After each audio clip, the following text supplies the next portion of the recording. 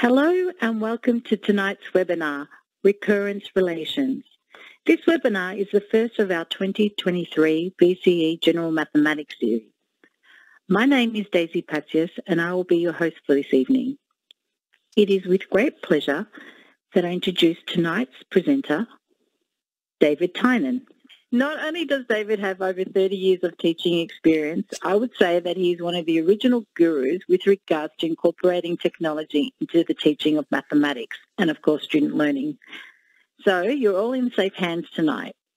That's enough from me. Let's hand over to David because that's who you're here to hear from. Hi, David. Hi, yes, I am. I'm excited and ready to go. Okay, well, good evening, everyone. I wanted to just check if you are a teacher, if you're a teacher of further maths and you're interested in how the course in what's now called general maths has changed in recurrence relations and financial mathematics. The answer is not a lot, but I thought tonight we would go through a range of features on the calculator that we can use to help students to understand a little bit more about recurrence relations. And apologies if you've seen some of these things. Some things are new and some things you might have seen before, but I don't want to make that assumption that you have seen it. So I'll just go reasonably slowly. We've got about 50 minutes. And we'll just try to get through what we can. But before we start, I'll just explain roughly what we're going to do. So under the heading of recurrence relations, we will spend a bit of time about different ways of generating values with recursion, including ways of making lists of the values from a recurrence rule. The second thing we'll do is work out ways of adding graphs to the analysis that's possible. And the third thing is a visit over, I guess, a few notes pages that have been pre-prepared that will help with some financial applications of recurrence relations. So the second thing I wanted to do before we go to the calculator is to look at what a first order linear recurrence rule is. Now again, apologies to existing further maths teachers, but I just thought it would be worth to explain a little bit about what a first order linear recurrence rule actually is.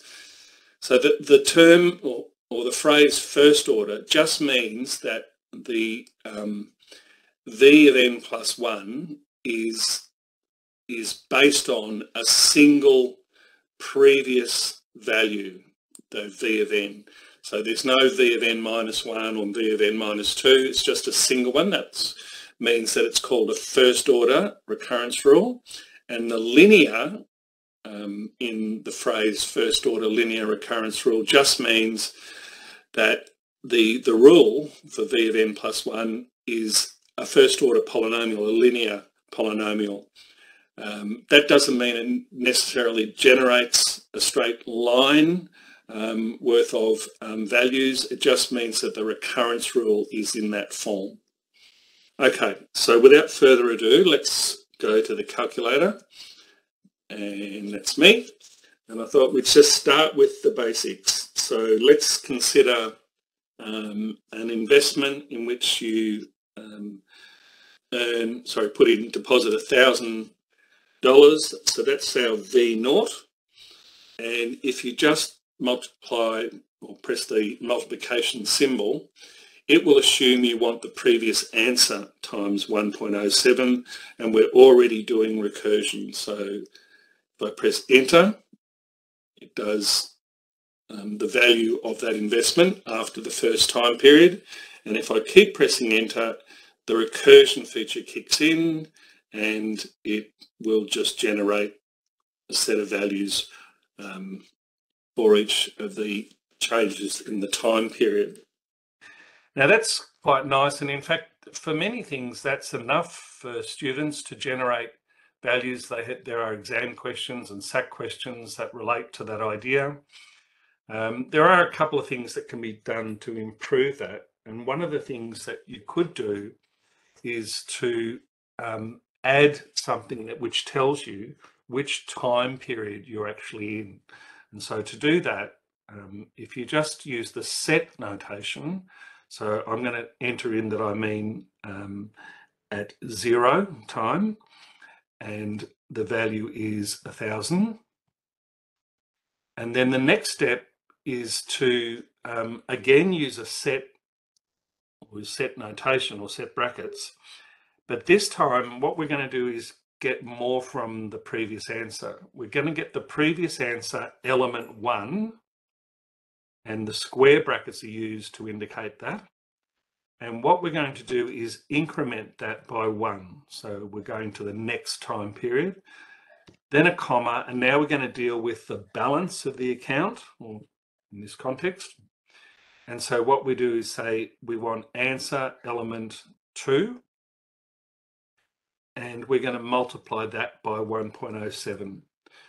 Now, the focus should be on the results. So if I press enter now, that will give me the, it says that after the first time period, the value is 1,070, and then the recursion, as well as giving you the balance, will also tell you which time period that it relates to. So that's one enhancement, I guess, of just the basic recursion. It's also possible to do a similar thing on a spreadsheet, and arguably easier. So I'm just going to refer to, I've generated a page for a spreadsheet, and you can use it pretty much in the way that you might use Microsoft Excel. So you say, I'm going to equal in this cell. So the two variables that I've got is one called nval, which is gives you the current time period, if you like, n value, and then val, which is the, I guess, the balance in the account. So my first step in the formula is obviously just to say I want the element in A1 and I'm going to add 1 to it. So if I just type in A1 plus 1 and enter, it does what I expect. And similarly, if I do equals A2, so this one is going to, is going to reference B1 and multiply it by 1.07. So that's done what the other one did on the calculator page, but the added benefit here is that I can fill that formula down in the same way you might any other spreadsheet.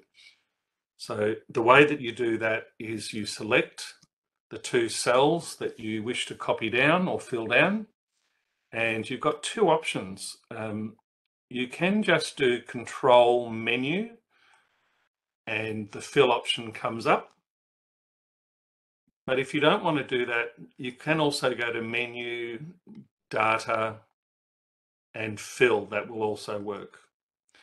And it seems to do nothing, but what it's waiting for you to do is to select the cells. So I press the down arrow, and if I do that a number of times,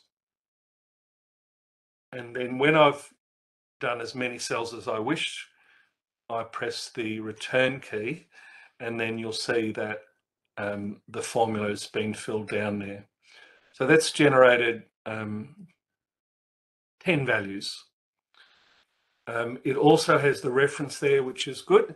And that's also useful when it comes to things like adding a graph to display it. One of the things that our students struggle with a little bit is the visualizing of what's happening.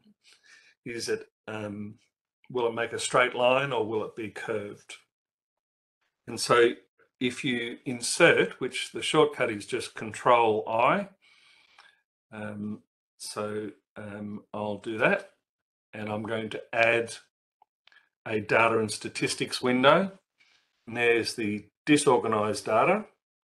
But if I press the tab key, I'll go down to the bottom one first and put nval and then val, you'll see that it's giving me a scatter plot of the growth of my $1,000 over that time period.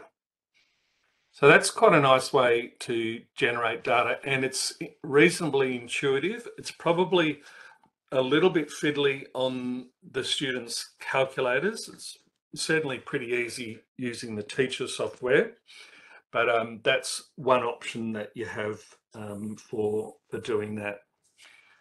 Now, the next thing I'm going to do is to show something that I've played with recently for using that general rule for our first order linear recurrence rule to generate a set of values. And the way that I do that is with a program, which I'm going to show you, but then after I show it to you, I'm going to try to do it from scratch.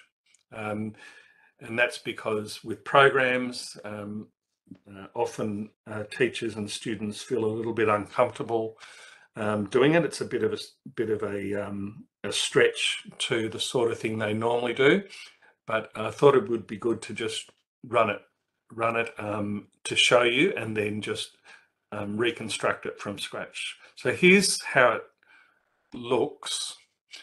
You'll see that this is, so this is one that I prepared earlier, as they say, and it looks complicated, but I'm going to try to convince you that it's not very complicated. It actually works out to be a very powerful method of generating values for any sort of recurrence rule that you'll encounter in the general maths recurrence and finance maths section. Okay, so the first thing is the name of the program, which I've just called rrvals because it generates rrvals.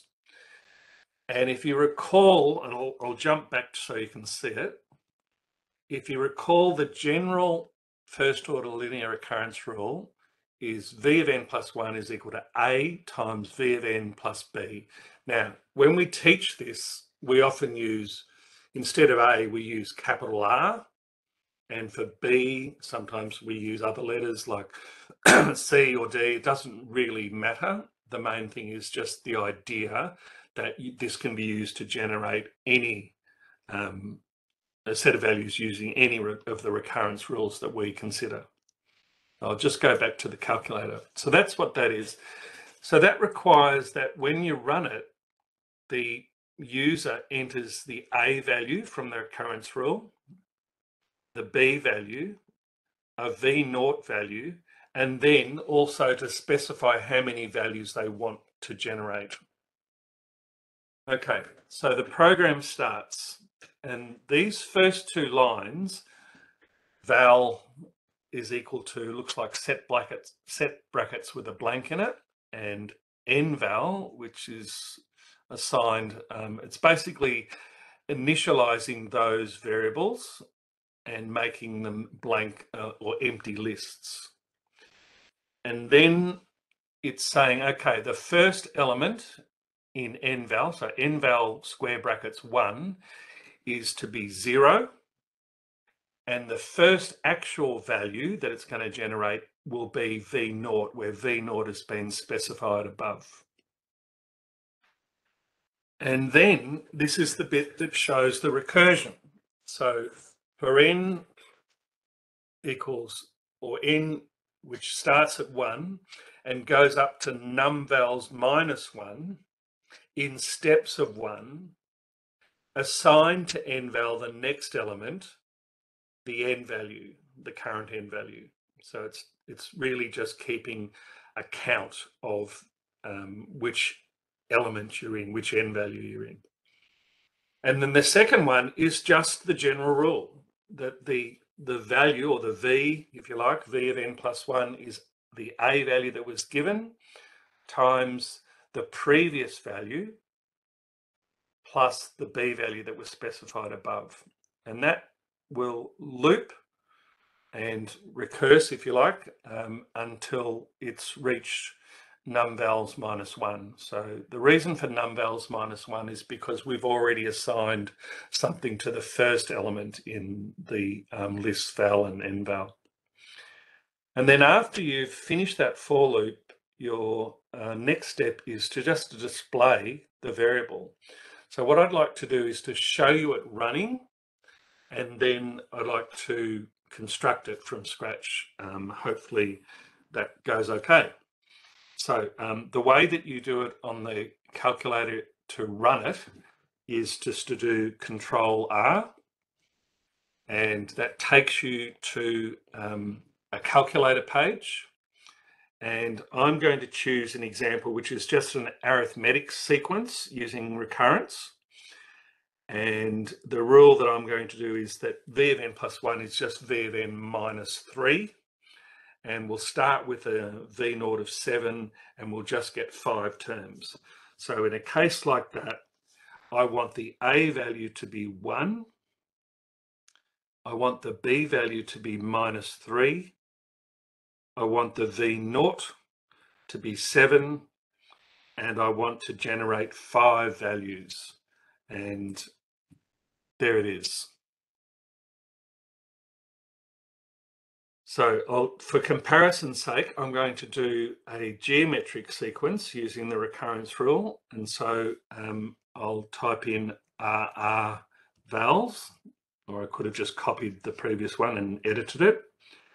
And I'm going to do an A value of 1.07 and a B value which is 0. And the V0 is going to be 1,000. And I think you can see where this is going, and I generate 5 terms. And so that is generating the same set of values that we did in the introductory example. And the final example is for one such as an annuity or a loan. And I'm going to do RR vals, and we're going to make a scenario where it's 1.03 for the A value.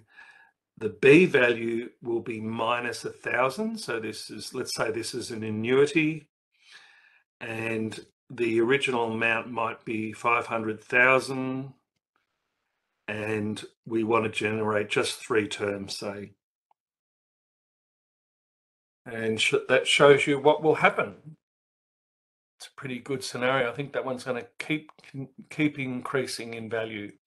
So the reason for showing the 3 examples is to highlight that it's really good enough as a program to handle any of the standard or the range of recurrence rules that we study.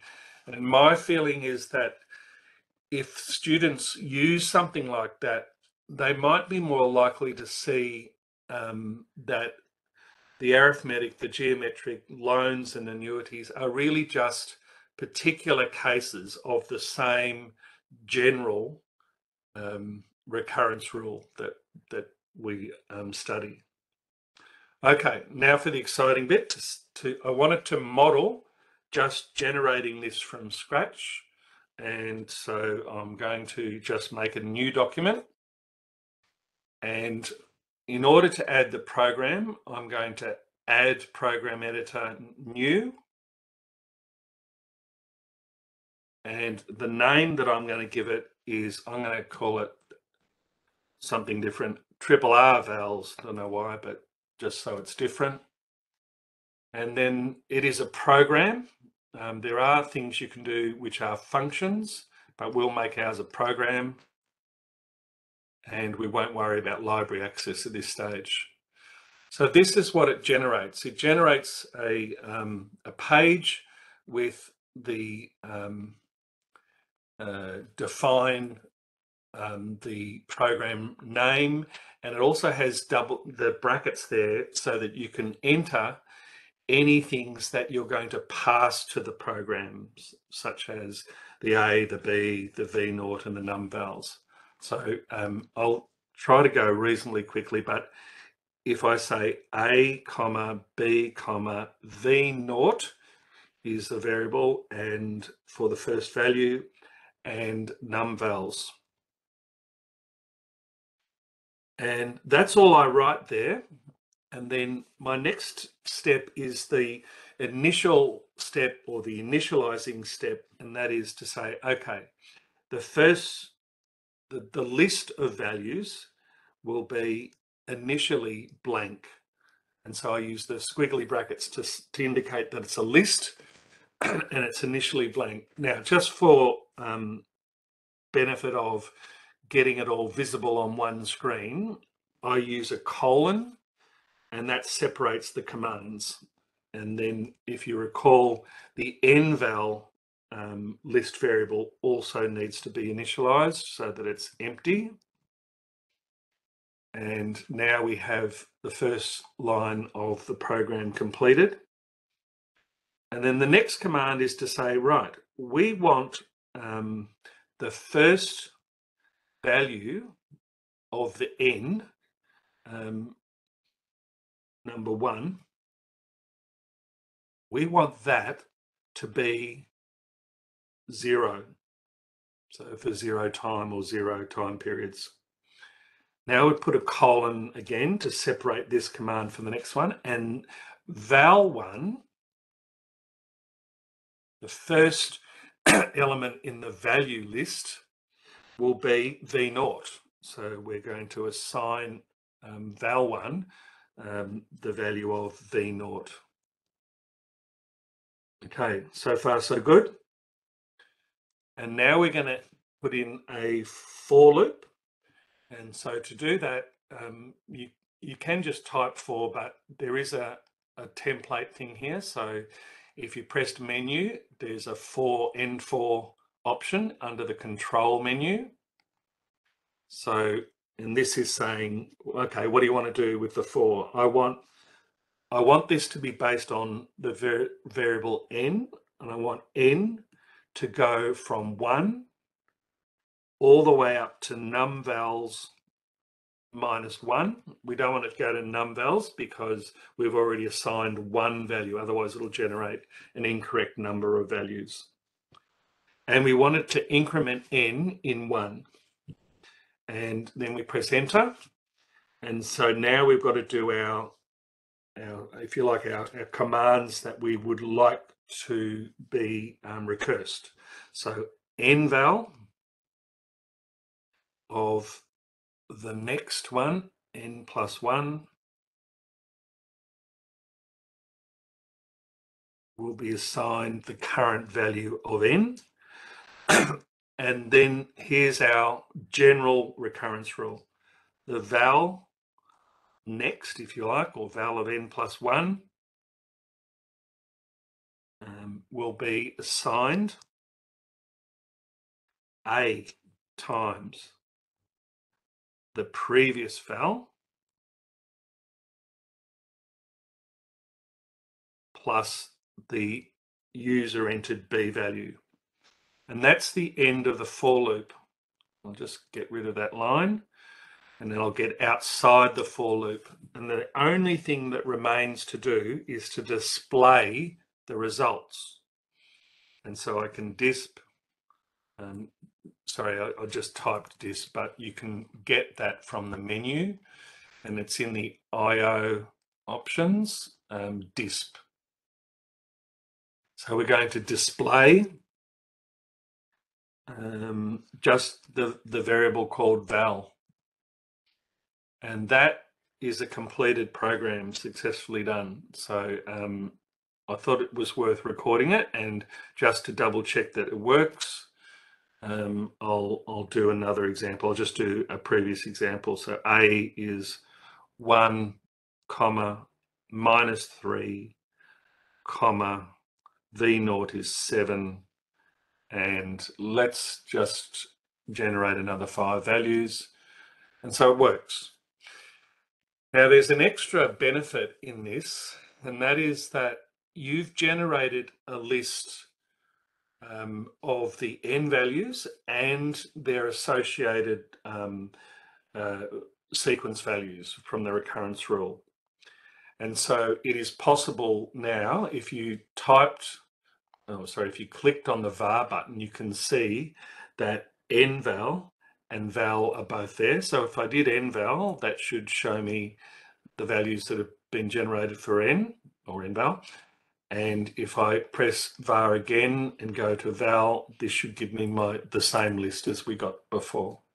But the nice part of having the nval there is you have the ability to just generate the scatter plot again. So without spending too long on this, if I just inserted a page and went to data and statistics, I could do the same thing that I did before. So nval, tab, val, and then you see how that sequence. So it's fairly easy. And my feeling is that the simplest thing to do is just to save that. Just call it RRVal or whatever it is. And just so you're clear on what's happening, we're saving a file, or the students are generating it and saving that file. But while they're inside this file, they are able to run the RRVals or RRRVals or something like that. And it just works. So I just thought that was useful to do. Now, back to recursion. Here's the one that we prepared earlier. And I wanted to show an extra element which I recently discovered or recently tried to get working. And this is a split window. So it's in the same file that the RRVals program is, but the top half of the screen is a notes page. And in the notes page, you can sort of pretty it up a little bit. So this first bit here is just saying what it's about. And this seems a bit strange to me when I first saw it, but this command here, it's a maths box. For those that haven't used maths box, the notes pages allow you to do live maths as well as just type and use as a word processor. So this is running the RRVals, and you can see it has the same parameters there that we defined in the program. And with that defined inside the notes page, I can make changes to this. So if I type in particular values for the A and the B and V naught and all of that, it will make a change to those to the values. So I just thought that was a useful thing. And in this file, like all the files that you see tonight, they'll all be available at some point in the not too distant future for you to have a bit of a play with if you're interested in that sort of thing. Okay, so that's sort of it for that generating of data and generating of associated graphs with the data. Now we're going to have a little look at using notes pages a little bit more for financial applications. And again, it's using recurrence rules. So I'm going to go to the first one, which is for arithmetic sequence, or I call them linear, but arithmetic sequences. And I'll just show you an example. You'll notice that I do a little bit of this splitting of the windows. So the one that you see there is, it's actually a notes page on the top so that I can get a nice, pretty clear sort of title. But then the rest of the window is for just normal calculations. That's a calculation page. Okay, so let's move on to the options proper. So an application for our recurrence rules. Now, sorry, I should probably point out that in this file, I've gone with the more conventional further maths, or sorry, general maths. I have to get used to general maths practice of using D for a common difference. This notes page is allowing you to generate values in a similar way to the program, but I'll just explain the difference. So I've defined in a maths box a variable called V0, and V0 is currently assigned the value 20. So just for the purposes of the demonstration, I'm going to change that to 10. And I'm going to change the D value to -2. Okay, now you will have noticed that a number of things underneath were updated, and that's because they're dependent on these values. So the first thing that is generated is that the recurrence rule associated with that one. So V of n plus 1 is V of n plus -2 and the V0. So it's generating the recurrence rule based on the V0 and the D value that you've got. It's not such a stretch, but it's just displaying it in the two forms. One of the things I find teaching, I have 2 classes of year 12 further, is that with recurrence rules, it's really important that the students can work out how to go from a recurrence rule to the associated direct rule. And some of them are good at remembering and working it out and others aren't. This also will generate the direct rule. So with the V0 and the D having been entered, you'll notice that output stuff is typically, I've designed it to be in green. And so you'll notice that it gives you a direct rule here, and it's just inheriting the value. You notice it just says V0 there. And if I click in here, it tells me that's the D value. Now, it's probably worth showing it is the D value, but it's not showing the D when I click away. And the reason for that is, apologies if you know this, is that with these math box, if you press Control menu and look at the attributes of your math box, you can select to hide the input or the output, or to show them both. And that's why that's not showing up. So I'll just get out of there. So as soon as you click away, it disappears because the input is being selected to be hidden in the attributes. Now, it also on this page shows that you can enter a particular value. So I'm going to enter the number 5, and it updates and says, right, V of 5. Now you might think, well, why do you need a notes page for this? And that's an excellent point. And I guess I might talk about that a little bit later. The first 5 terms can be generated, and this is a little program. Well, it's actually a sequence command, so it's a bit of a trick. What it's doing is it's generating a sequence of values, basically using the direct rule and the going and based on the variable n and going from 0 to 4. Okay, and if you click away, you only see the values. And then finally, this will also tell you, okay, I want to know when is the value 100. So if I click on, doesn't really make sense in that case. So when is it -50?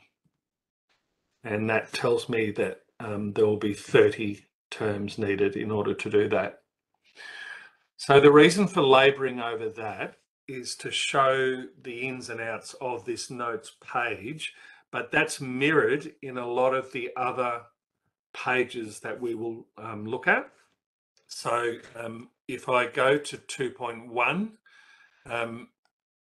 I probably should say something about, this is on simple interest, probably should say something about why I would go from 1.2 to 2.1. So you'll notice in this that V0 is here again, and D is here again, and N is here again, but I don't want them to be the same V0 and D and N as was in 1.2. And the way that you do that is to say that you want a new problem. So there's a couple of ways to do that, but you can do, sorry, that's not the right way to do it. You can insert a new problem, and new problem basically says it wipes any existing definitions in terms of this page so that you can define them separately. And so that's why it starts at 2.1 for this next section. Okay, so this is not too much of a stretch from the previous one. It's just that the application that's being used is for simple interest. And so there is a rate, a percentage rate, a little r value, and you can calculate, or it calculates the d value based on the r. And then again, the recurrence rule can be generated, and the you can find particular values, but it's in many ways it's quite similar to the previous page. So that's for simple interest. And then the next one, 3.1, is for flat rate depreciation. And it's not too different again. It's just that the recurrence rule will have a negative in it because you're subtracting, or that the d value will be negative. The way it's been set up, it's just subtracting a positive d, but it's a similar effect. And again, you can generate a set of values and you can do a solve. So this is essentially a solve command here. So down the bottom, the number of years for the value to equal 1,000, that's really just doing a solve command, and the approx is just to force it to give a decimal answer. So that's one way to do it. The other way that you can do it, it's probably worth showing this, is that for the, hang on a sec, for any maths box, you can specify its precision. So the maths box attributes there is been set to fix 3, but you can make any maths box have its own individual display precision. Okay, that's enough of that. Okay, so that's the linear one, and then you can use a similar idea to create a notes template for unit cost depreciation, and the d value is still there, but the definition is based on the initial value and the final value, if that's known. And again, similar formulas will allow you to do substitution and solving. So that's that, and I think that might be the end of the linear ones. Okay, so I'll go to the geometric ones, a little bit different. So initially just the title and a calculation page for some work that you might be doing. And so this is a similar one for recurrence models for geometric growth. And so if you know the little r value and the V0, and unfortunately on this technology, it doesn't recognize differences in case. You can type them in. So you'll notice that you see the big R here, but in terms of calculation, it doesn't distinguish between a lowercase r and an uppercase R. And so I've just used a variable name called big R to construct that.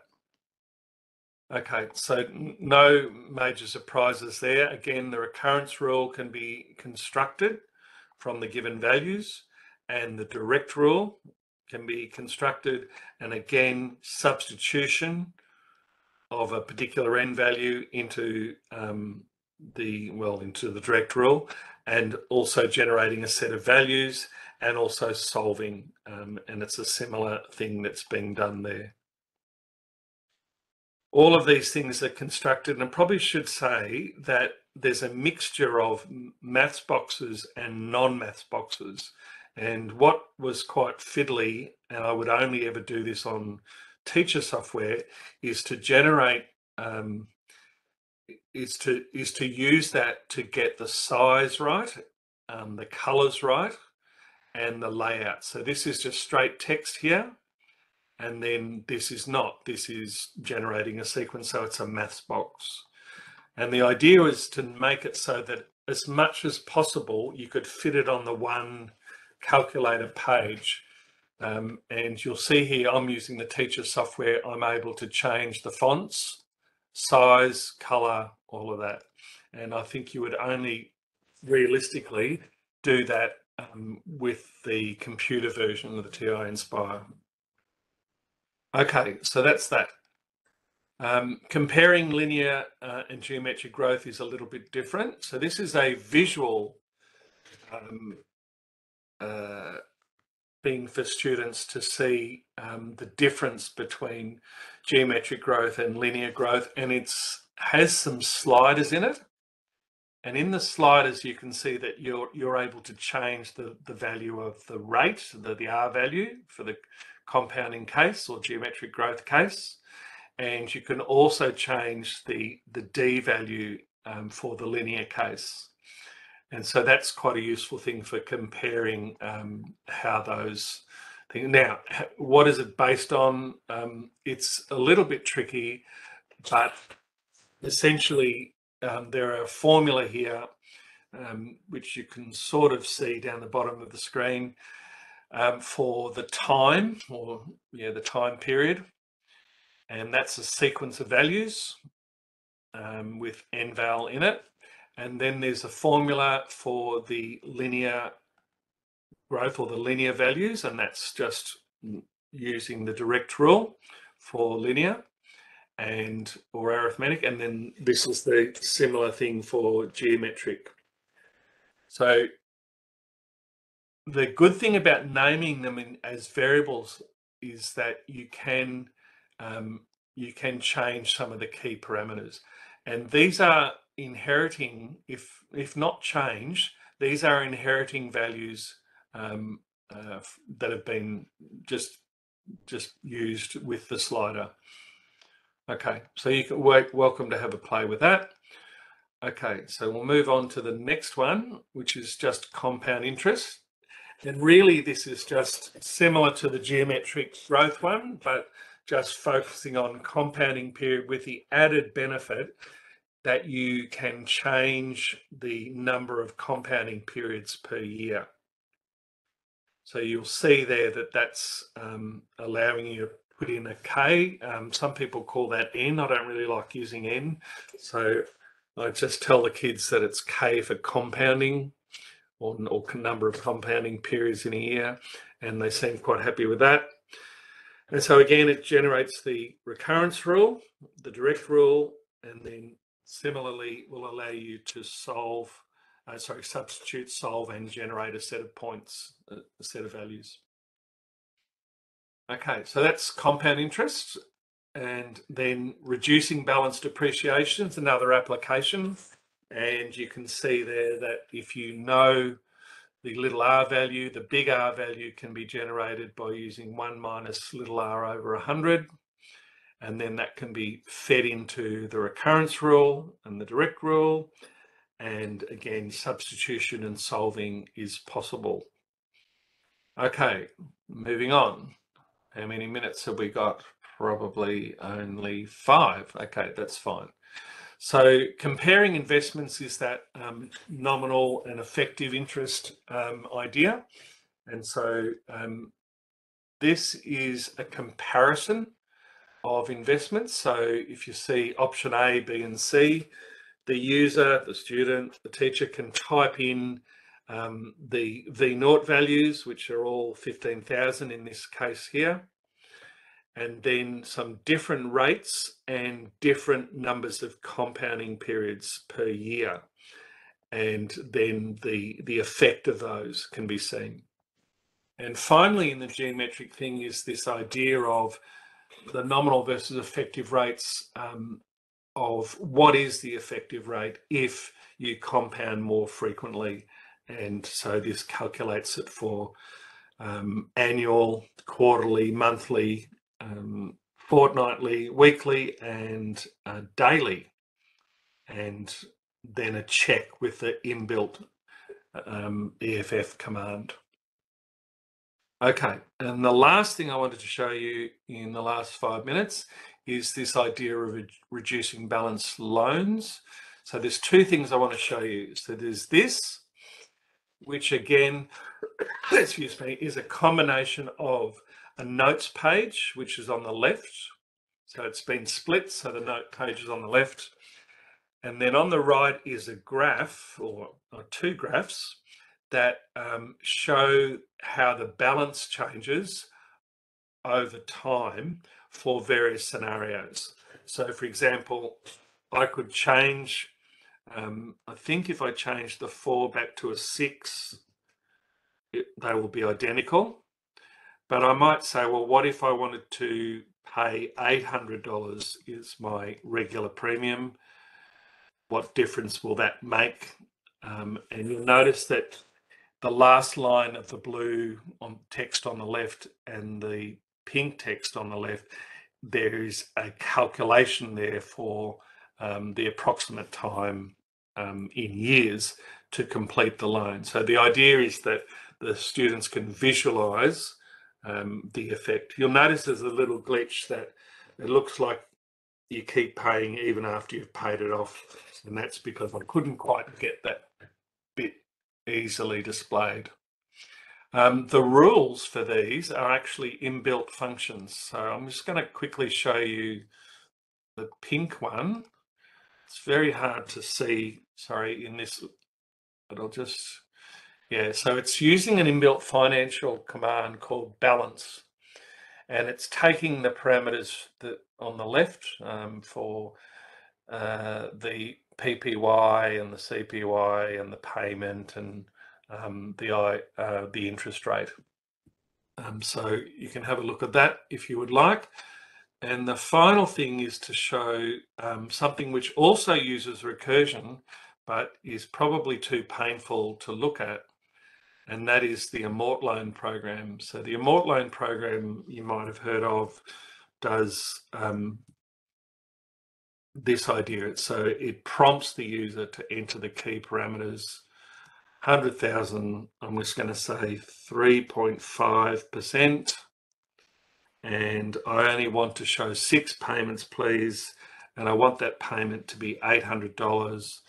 And there are 12 payments in a year, and the compounding period is, there's 12 compounding periods per year.